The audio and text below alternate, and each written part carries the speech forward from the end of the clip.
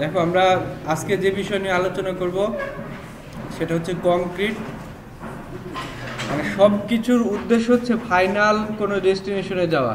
আমরা এর আগে যতগুলো এলিমেন্ট পড়লাম, একটা ছিল ব্রিক, তারপরে ছিল এগ্রিগেট, স্যান্ড। এইগুলার ডিরেক্ট কোনো ইউজ নেই। যদি প্রোডাক্ট হিসেবে ইউজ করতে চাই তাহলে কংক্রিট হিসেবে ইউজ করতে হবে। শুধু যদি এই সাবজেক্টের নাম কংক্রিট দেওয়া যায় তাহলে টোটালটাই পড়তে হবে। শুধু কংক্রিট বললে টোটাল পড়তে হবে। এবং স্ট্রাকচারাল পারপাজে বা কনস্ট্রাকশন পারপাজে 90%, মোর দ্যান 90% ইউজ হচ্ছে কংক্রিট হিসেবে। আমাদের যে সিলেবাস ডিজাইন করা আছে তাতে কংক্রিট টেকনোলজি পরে তোমাদের শেষের দিকে আরেকটা সাবজেক্ট থাকবে, সেখানে অ্যাডভান্স লেভেলের যে কংক্রিটগুলো আছে সেগুলো নিয়ে আলোচনা করা হবে আর কি। আমরা এখানে ইঞ্জিনিয়ারিং ম্যাটেরিয়ালস রিলেটেড যে যতটুকু আছে সেইটুকু এখানে কথা বলবো। প্রথমে আমরা দেখি যে কংক্রিটটা কি অ্যাকচুয়ালি। কংক্রিট হচ্ছে এ composite material that consist essentially of A binding medium within which are embedded particles or fragment of aggregate is called concrete. মানে একটা কম্পোজিট ম্যাটেরিয়াল যার সাথে বাইন্ডিং ম্যাটেরিয়ালস থাকবে এবং এগ্রিগেট থাকবে। আমরা যদি ইকুয়েশন আকারে দেখি, দেখো যে concrete equal to binding materials. Binding ম্যাটেরিয়ালসের মধ্যে কি আছে? সিমেন্ট অথবা লাইম। তারপরে ইনার্ট ম্যাটেরিয়ালস বলা হয় তাকে যেটা মেইন ভলিউম ক্যাপচার করে। মানে ফিলিং হিসেবে যেটা ইউজ হয় সেটাকে ইনার্ট ম্যাটেরিয়াল বলে। ইনার্ট ম্যাটেরিয়াল হিসেবে থাকবে ফাইন অথবা কোর্স এগ্রিগেট। আর এই ফাইন অথবা কোর্স এগ্রিগেট যেটা বা বাইন্ডারকে মানে শুধু যদি ড্রাই আকারে রাখা হয় তাহলে নিজেদের মধ্যে কোনো বন্ডিং হবে না।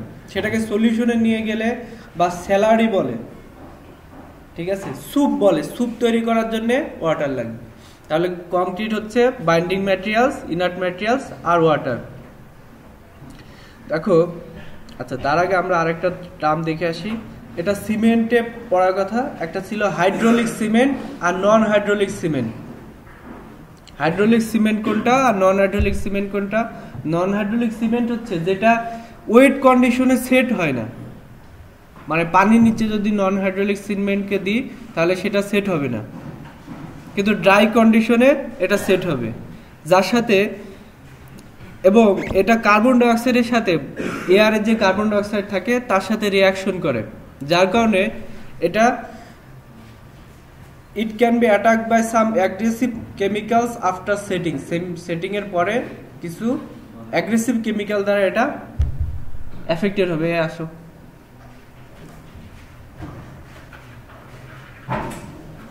আর হাইড্রোলিক সিমেন্ট কোনটা? যেটা ওয়েট কন্ডিশনে সেট হবে, যেটা ওয়েট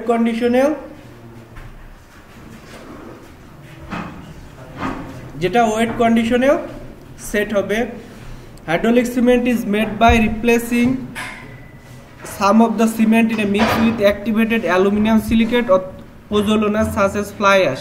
দেখবা অ্যাডভার্টাইজমেন্টে ফ্লাই অ্যাশ বলে না, এটা হচ্ছে হাইড্রোলিক সিমেন্ট। এবং মোস্ট অফ দ্য সিমেন্ট আমরা যে পোর্টল্যান্ড সিমেন্ট বলি এটা হাইড্রোলিক সিমেন্ট। এই সিমেন্টগুলো থাকবে আসলে কি অ্যাডভার্টাইজমেন্ট যেটা বলে সেটা অলরেডি থাকে, বলে না ইএমএফ হচ্ছে রডের বেসিক প্রপার্টি। যদি রিইনফোর্সমেন্ট তৈরি করতে হয় তাহলে সবটাতে ইএমএফ থাকবে, মানে ইলংগেশন অ্যাট ম্যাক্সিমাম ফোর্স, এটা হচ্ছে তার প্রপার্টি। সুতরাং ওটা বললেও যা, কিন্তু মানুষ মনে করে কি ইএমএফ হচ্ছে এক্সট্রা কোনো কিছু, ঠিক আছে। দেখবা বলবা যে ফ্লাই অ্যাশ আছে, এরকম বলে, এটা জাস্ট মানুষকে অ্যাট্রাকটিভ করার জন্য। এবার দেখো যে hydraulic cement কংক্রিটে the binder is from a mixture of hydraulic cement and water. যদি হাইড্রোলিক সিমেন্ট কংক্রিট হয় তাহলে হাইড্রোলিক সিমেন্ট এবং সাথে ওয়াটার থাকবে। এবং এটা ইউনাইটেড স্টেট এবং ওয়ার্ল্ড ওয়াইড, মানে আমাদের দেশেও সব জায়গাতে এটা হাইড্রোলিক সিমেন্ট কংক্রিট সব থেকে বেশি ইউজ হয়। তাহলে আমরা যদি ইনগ্রেডিয়েন্ট ধরি কংক্রিটের তাহলে চারটা। একটা হচ্ছে বাইন্ডিং ম্যাটেরিয়ালস, যার মধ্যে থাকবে লাইম অথবা কংক্রিট। তারপরে আছে ইনার্ট ম্যাটেরিয়ালস, এগ্রিগেট থাকবে তার মধ্যে, কোর্স অথবা ফাইন, আর ওয়াটার। এখন দেখো তোমরা সবাই কংক্রিটের মিক্সার দেখছো, এই মিক্সারের মধ্যে দেখো মানে সিমেন্টটা মিক্সিং আকারে আছে, ওয়াটারের উপস্থিতি এখানে খুব ভালোভাবে বোঝা যাচ্ছে। প্লাস এই যে এইখানে কিছু এগ্রিগেট পার্টিকেল দেখা যাচ্ছে, এগুলো হয়তো স্টোন চিপস হতে পারে অথবা ব্রিক চিপস।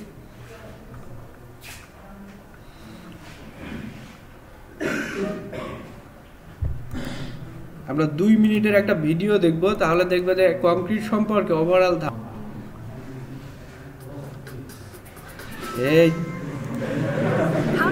না আমি নিজে তৈরি করি না, এটা কোনো একটা সাইট থেকে নেওয়া। মানে কিভাবে কংক্রিট তৈরি করা হবে, কি কি লাগবে? Water, a hose, a wheelbarrow or mixing trough, a shovel or hoe, and a styrofoam or paper cup. Optional: bags of pre-mixed dry concrete ingredients, a bucket, a gasoline or electric power mixer, and sugar. Step 1. Basic concrete is made by adding water to a mixture of gravel, sand, and a kind of cement called Portland cement. To make the dry mix, combine 1 part Portland cement, 2 parts sand, and 4 parts gravel, also called coarse aggregate, and a wheelbarrow or trough. For smaller jobs, you can purchase bags of pre-mixed dry ingredients. Start with a moderate amount of dry mix. It becomes difficult to mix large quantities when water is added. Step 2. Take a hose and slowly add water to the mix. If using pre-mixed concrete, consult the directions on the bag for the amount of water needed. Then, measure it into a bucket and add it to the mix. Too much water will result in weak concrete, while too little water will make the concrete unworkable. Workable টার্মটা আমরা পড়ছিলাম। Workability কি? হ্যাঁ? কোন কংক্রিটের bleeding বা segregation ছাড়া প্রপারভাবে কাজ করে। হ্যাঁ, good. Better to start with less water. You can always add more if needed. Step 3. With a hoe or a shovel, begin mixing the concrete. Make sure all the ingredients are uniformly mixed. For large projects, use a gasoline or electric power mixer. Concrete mixed by machine will typically be more consistent and require a lot less elbow grease. Step 4. After mixing thoroughly, check the consistency. Punch the bottom of a styrofoam or paper cup and fill it with your concrete as if you were making a sandcastle. Remove the cup and watch the pile slump down. Ideally, it should sink to about half the height of the cup. Add water to the mix to adjust the consistency as needed. Step 5. Now pour your perfectly mixed concrete quickly, as it will begin to dry within 15 minutes. To increase the setting time of concrete, add a small amount of sugar, 0.01% to 0.05% the weight of the cement. Sugar acts as a setting time এটা সুগারটা হচ্ছে admixture সম্পর্কে আমরা পড়ছি না, setting time বাড়ানো কমানো আরো কিছু আছে। And increases the setting time 1 to 4 hours. Did you know the Pantheon in Rome, built around 125 AD, still একটা एग्जांपल দেখানো আছে যেখানে কোনো রিইনফোর্সমেন্ট ইউজ করা নেই, শুধু কংক্রিট হিসেবে লার্জেস্ট বিল্ডিং মানে স্ট্রাকচার দাঁড় করানো আছে।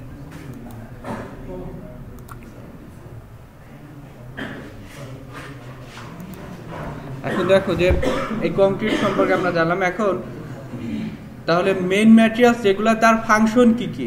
Function of aggregate in concrete. এগ্রিগেটের function কি কংক্রিটের মধ্যে?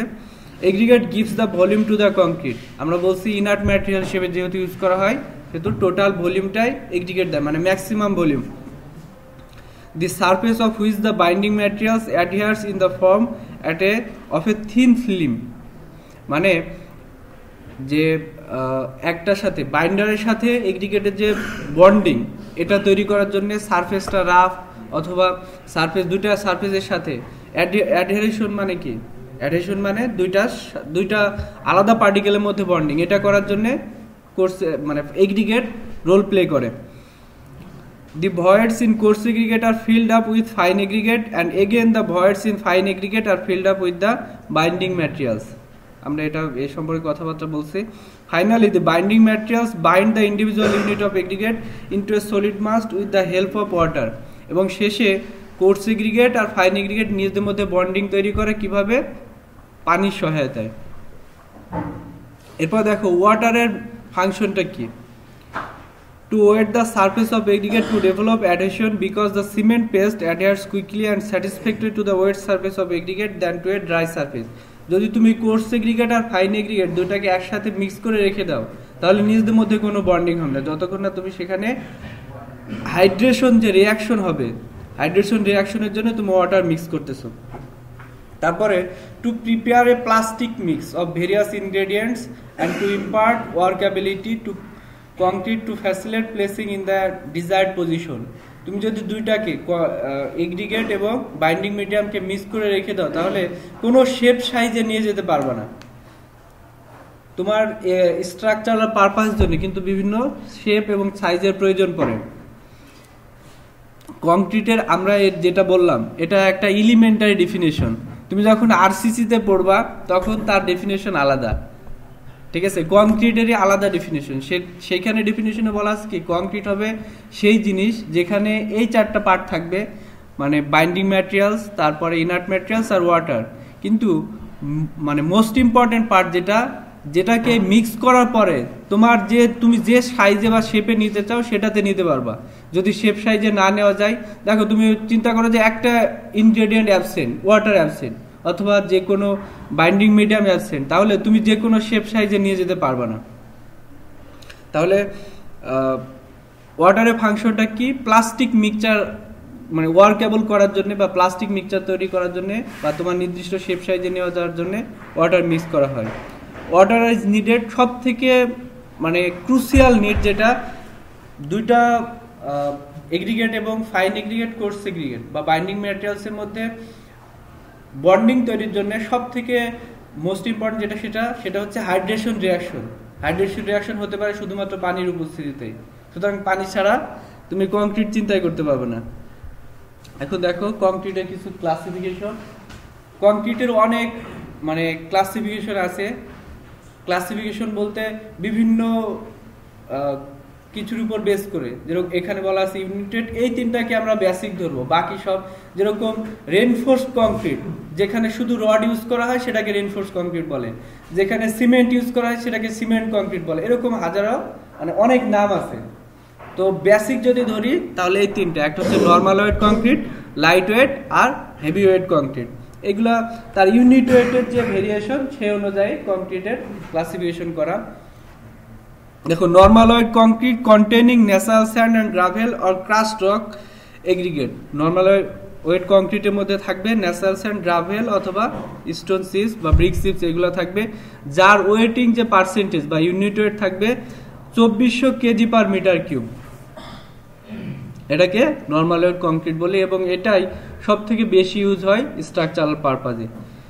পাউন্ড আর ওয়াইডি কি? ওয়াইডি ইয়ার্ড বা গজ বলি বাংলা যেটি।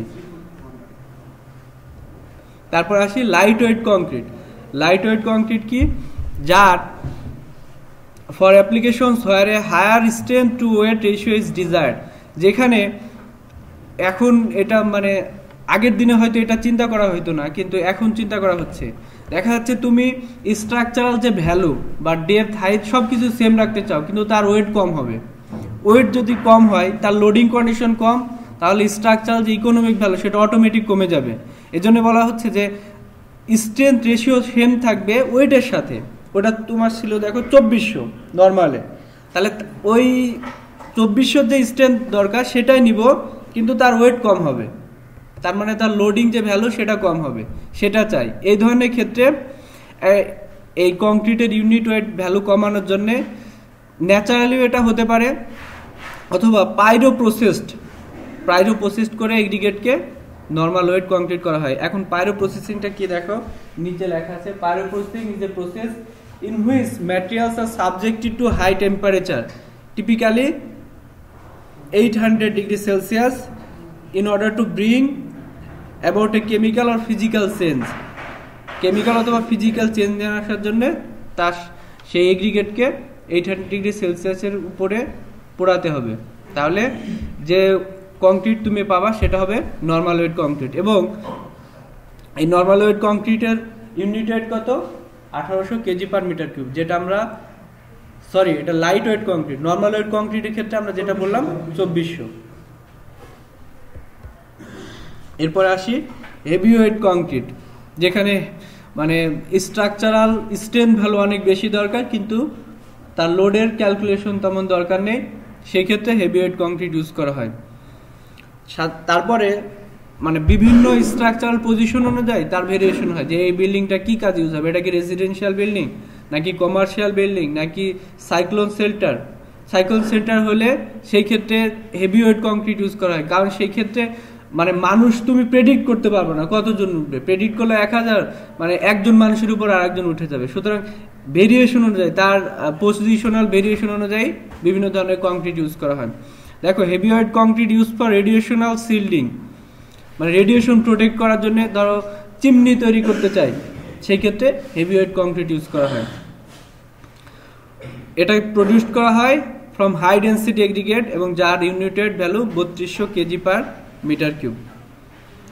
এরপরে দেখো based on compressive strength, concrete সাধারণত 3 টাইপের, একটা হচ্ছে লো স্ট্রেন্থ যার কম্প্রেসিভ স্ট্রেন্থ ভ্যালু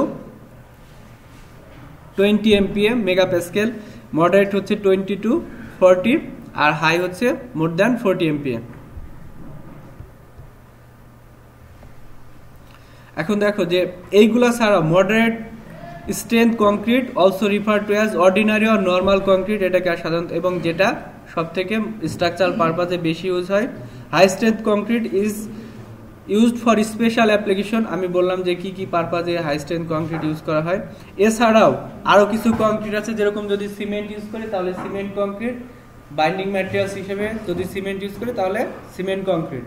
যদি সুরকি ইউজ করি, আগের দিনে এটা বেশি ইউজ করা হইতো, দেখবা অনেকের দাদা বাড়িতে হয়তো এখনও থাকতে পারে সুরকি, মানে ব্রিক চিপসের যে ছোট ছোট ইগুলা ওর সাথে চুন মিক্স করে সুরকি তৈরি করা হয়, এটা বাইন্ডিং মিডিয়াম হিসেবে কাজ করে, তাহলে সেটা সুরকি কংক্রিট।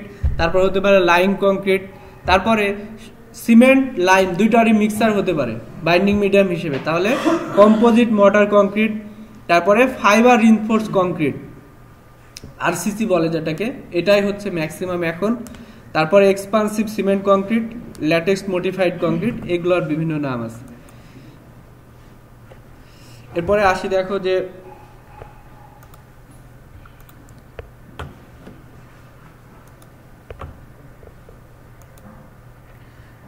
কংক্রিটের বিভিন্ন ইম্পর্টেন্ট টার্ম, একটা হচ্ছে সেগ্রিগেশন, এরপরে আমরা পড়বো হচ্ছে একটা হচ্ছে সেগ্রিগেশন, তারপরে ব্লিডিং।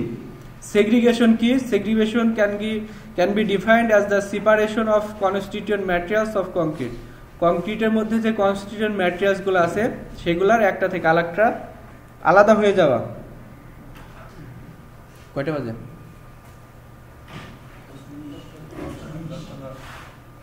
এত তাড়াতাড়ি?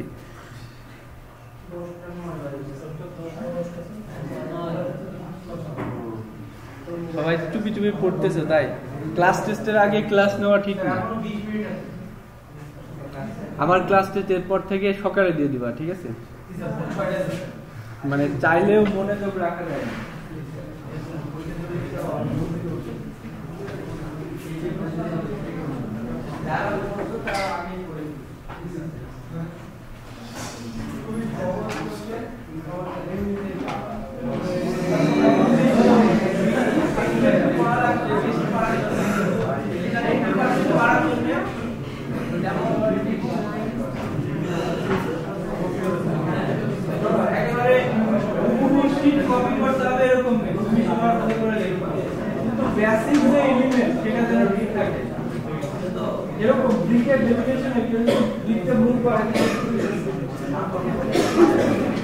এটা হচ্ছে ইঞ্জিনিয়ারিং ম্যাটেরিয়ালসের একটা বেসিক প্রপার্টি, তাহলে মানে এই জিনিসটা থাকলে সে বাস পাবে যে ইঞ্জিনিয়ারিং ম্যাটেরিয়ালসের একটা বেসিক এলিমেন্ট হচ্ছে ব্রিক। এর জন্য তো পড়া লাগবে না, এতদিন ধরে কথা বললাম, 3-4টা লেকচার পড়া লাগবে? 7টা লেকচার, তাই না?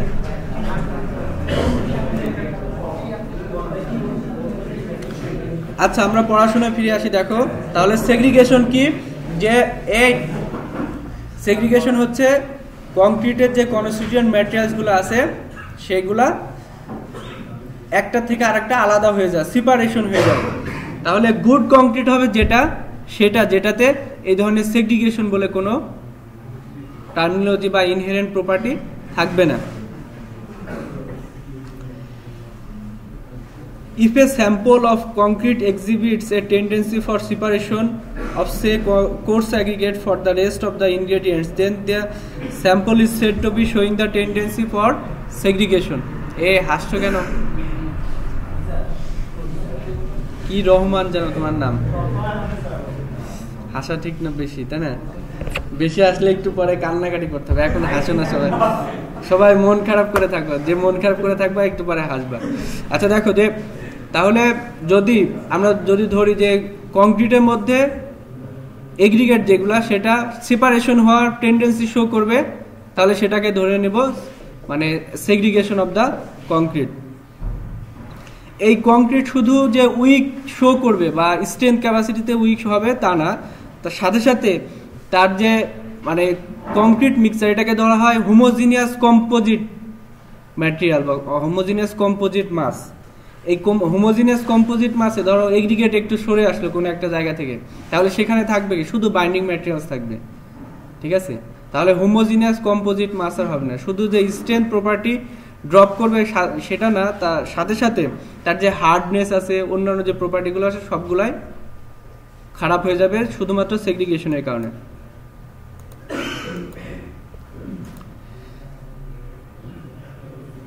দেখো তোমরা স্লাম টেস্ট করছো সেগ্রিগেশনে, আমরা আগে এটা দেখে নিই যে অ্যাকচুয়ালি সেগ্রিগেশনটা কিভাবে হয়। দেখো ফার্স্ট কন্ডিশনে যদি তুমি একটা কংক্রিট মিক্সারের স্যাম্পল তৈরি করে খাড়া করে রেখে দাও, তাহলে যদি সেগ্রিগেশন না ধরি যে ট্রু কোনো কিছু সেগ্রিগেশন হবে না, তাহলে এইভাবে থাকবে হালকা স্লাইড। আর জিরো সেগ্রিগেশন যদি হয় তাহলে তার অরিজিনাল শেপই থাকবে। তারপরে দেখো যে কলাপস করে গেছে মানে সব থেকে বেশি সেগ্রিগেশন, তারপরে শেয়ার ফেলিওর, তার মানে কি অরিজিনাল কন্ডিশনে আর নেই।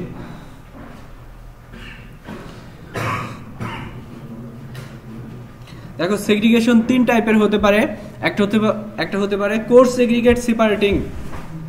কোর সেগ্রিগেট যে কনস্টিটিউয়েন্ট গুলো আছে তার থেকে শুধুমাত্র কোর সেগ্রিগেট আউট হয়ে যাবে বা সেপারেট হয়ে যাবে। তারপরে দি পেস্ট অর ম্যাট্রিক্স মানে বাইন্ডিং ম্যাটেরিয়ালস হিসেবে যেগুলো থাকবে উইথ ওয়াটার সেটা আলাদা হয়ে যাবে। তারপরে শুধুমাত্র ওয়াটার আলাদা হয়ে যাবে, যেটাকে আমরা ব্লিডিং বলি। ব্লিডিংটা আমরা ডিটেলস আরো করব। মনে রাখতে হবে যে well made concrete taking into consideration various parameter such as grading, size, shape and surface texture of aggregate with optimum quality of water makes A cohesive mix. আমরা মনে রাখবো যে যদি আমরা এই সেগ্রিগেশনটা রিকভার করতে চাই, তাহলে মিক্সারটা এমন হতে হবে, যেটা আমরা পড়ছি গ্রেডিংটা ভালো হতে হবে। গ্রেডিং বলতে সব সাইজের ম্যাটেরিয়ালসগুলো থাকবে। কারণ কি বড়গুলো যখন স্পেস দখল করবে তখন ছোটগুলা তার যে পরি স্পেস থাকবে সেখানে স্পেস দখল করবে, তার থেকে ছোটগুলা বাকি পরি স্পেসগুলোতে থাকবে। তাহলে গ্রেডিংটা ইম্পর্টেন্ট এবং শেপ, সাইজ এবং সারফেস টেক্সচারটাও ইম্পর্টেন্ট। সেটা যদি মানে তোমার ডিজাইন অনুযায়ী থাকে তাহলে সেগ্রিগেশন হবে না।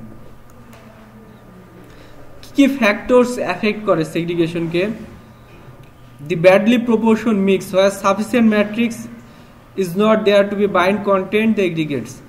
মানে ব্যাডলি প্রপোর্শন মিক্স বলতে দেখা যাচ্ছে 1:4 মিক্স করার কথা, মানে সিমেন্ট, স্যান্ড আর ওয়াটার 1:4 সিমেন্ট, স্যান্ড, ওয়াটার।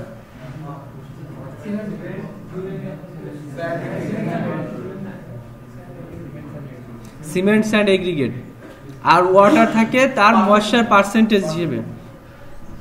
এখন দেখো ব্যাডলি প্রপোর্শন বলছে 1:4 বলে দিলা, কিন্তু যে কন্ট্রাক্টর থাকবে সে 1:36 করে ফেললো, তাহলে ব্যাড প্রপোর্শন, সেখানে অবশ্যই সেগ্রিগেশন হবে। তারপর insufficient mixed concrete with access water, মানে যদি এক্সেস ওয়াটার দেয় কেউ সেক্ষেত্রেও সেগ্রিগেশন হবে। তারপরে ড্রপিং অফ কংক্রিট, ড্রপ করলে কংক্রিট যখন বিশেষ করে যখন কলাম কাস্টিং করা হয় তখন দেখবে একটা নির্দিষ্ট লেভেল থেকে ফর্ম ওয়ার্কের কারণে সে তার নিচে দেওয়া সম্ভব না, উপর থেকে তার যে বাকেট থাকে ওখান থেকে ছেড়ে দেয়। এমনি কোনো একটা মানে হার্ড মিক্সার উইথ ওয়াটার যখন তুমি উপর থেকে ড্রপ করবো অটোমেটিক সেখান থেকে পানি ড্রেন আউট হবে। তুমি বালির উপরে দেখবা যে লিকুইড উইথ লিকুইফ্যাকশন সহ বালির উপরে পা দিবা, স্যান্ড যেটাকে বলি, দেখবা যে সেখানে ড্রাই হয়ে যায়, বাকি অংশে ওয়েট থাকবে। যদি ড্রপ করা হয় একটা নির্দিষ্ট হাইট থেকে, তাহলে সেখান থেকে ওয়াটার ড্রেন আউট হয়। এই কারণে কংক্রিট মিক্স কাস্টিং এর ক্ষেত্রে যদি ড্রপিং এর ক্ষেত্রেও সেগ্রিগেশন একটা ফ্যাক্টর মেনটেন করতে হবে, যেন নির্দিষ্ট লেভেল থেকে ড্রপ করা হয়। তারপর when concrete is discharge from a badly design mixer থেকে যখন ব্যাডলি ডিজাইন বলা হচ্ছে এই কারণে যখন মিক্সার থেকে তুমি ড্রপ করবা সেই সময় সেগ্রিগেশন হতে পারে। কারণ কি মুখে দেখা যাচ্ছে যে অনেক মানে ড্রপ করার সময় মিক্সার মেশিন দেখছো না, মিক্সারের মেশিনের ওখানে এমন কিছু আছে যেখানে ধাক্কা খাচ্ছে কংক্রিটটা ড্রপ করার সময়। এই ধাক্কা খাওয়া মানে কি ড্রপ করা। ড্রপ করলে কি হচ্ছে, নিচে যে ম্যাটেরিয়ালসগুলো থাকতেছে তার উপরে এসে আবার কিছু ম্যাটেরিয়ালস পড়তেছে। এই ব্যাডলি মিক্সিং ম্যাশিং যেন না থাকে, বা সেটা থাকলে সেগ্রিগেশন হবে। তারপরে হচ্ছে লং ডিস্টেন্স হল বাই ডাম্পার। লং ডিস্টেন্স হল করা মানে ট্রান্সপোর্ট করা, যদি ডাম্পারের কারণে হয় সেক্ষেত্রেও সেগ্রিগেশন হতে পারে।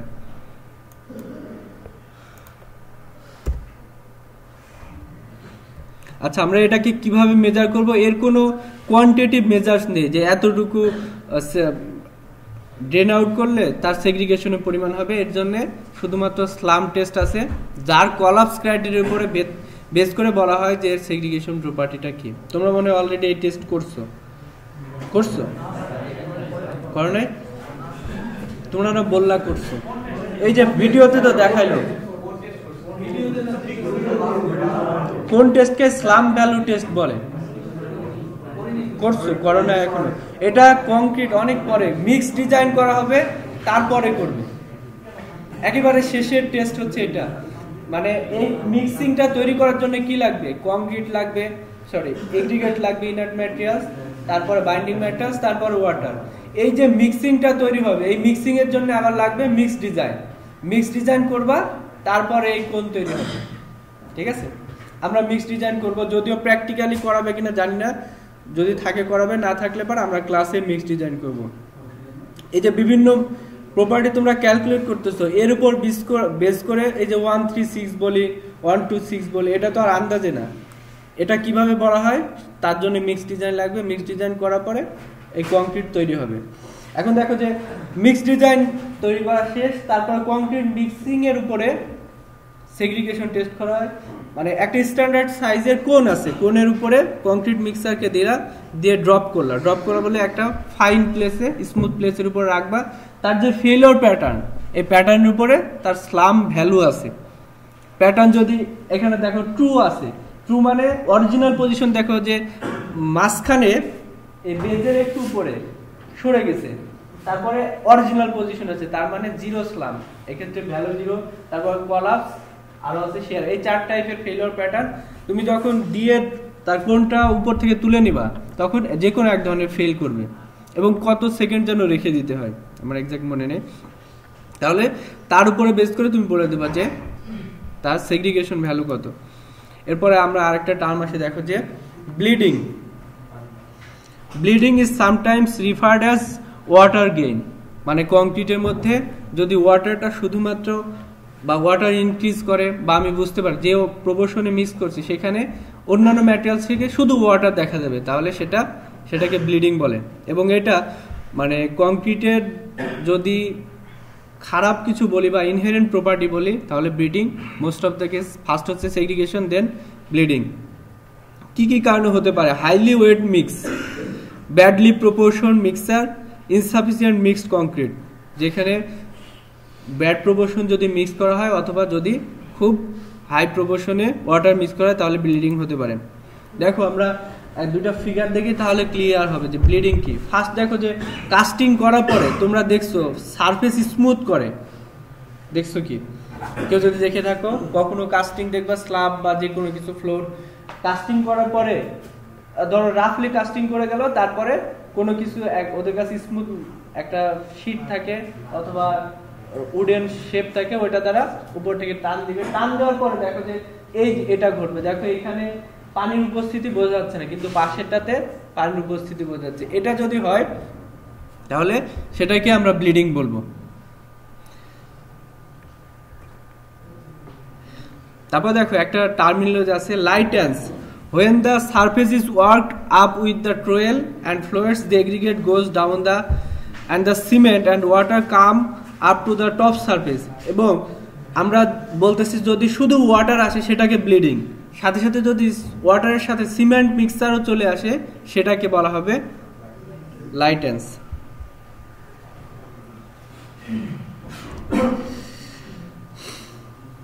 কত সময় আছে? তোমরা খুব অস্বস্তিতে আছো তাই মনে হয়। টেনশন নাই, খুবই সহজ কোশ্চেন, আমি বললাম না সহজ কোশ্চেন। কত মিনিট আছে আর? আচ্ছা 2 মিনিট তো অনেক কিছু। আচ্ছা ব্লিডিংটা শেষ করে তারপরে দেখো ব্লিডিং রেট একেবারে কংক্রিট কাস্টিং এর পর থেকে অনেকক্ষণ হতে পারে, একেবারে ফাইনাল সেটিং না হওয়া পর্যন্ত ব্লিডিংটা হতে পারে।